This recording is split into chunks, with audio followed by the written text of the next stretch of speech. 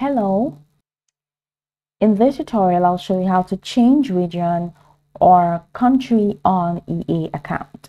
So if you're looking to update your country or region on your EA account, perhaps due to relocation, accessing region specific content, or adjusting your store currency, just follow the guide I'm going to walk you through to ensure a smooth transition.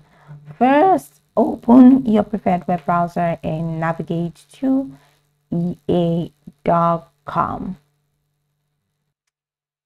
Or if you literally do not want to go straight to the account itself, that the website rather, at ea.com, just go ahead and open your app, that's your EA app on your PC. And once you do that, head over to the top right corner of the screen, select your profile name, and once you select your profile name, go ahead and click on settings. And once you select settings, it's going to take you to this settings window. From here, just click on manage. Now once you click on manage, it's going to take you right here into this window. So from this window, head over to the left navigation panel, ensure that you set it to account information. Now on the account information, scroll all the way down until you find the personal information, including your current country or region settings. That is what you have here. Now under this, where you have here the country, I'm just going to click on cancel so you show how it is. So this is regional settings.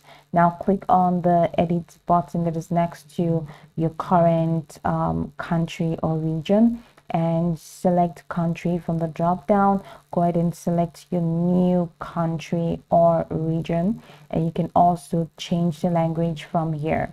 Now of course, once you're done, go ahead and hit the save button to apply the changes. For security purposes, EA will prompt you to verify your identity. If so, a verification code will be sent to your registered email address. Enter the code in the provided field to confirm your identity. Then close the EA app completely. Reopen the app to ensure that the changes take effect. Now, changing your country or region will update the currency displayed in the EA store and may alter the availability of certain games or content based on regional restrictions. If you have an active EA Play subscription, changing your region might affect your subscription benefits or availability. So it's advisable to check the EA Play terms for your new region.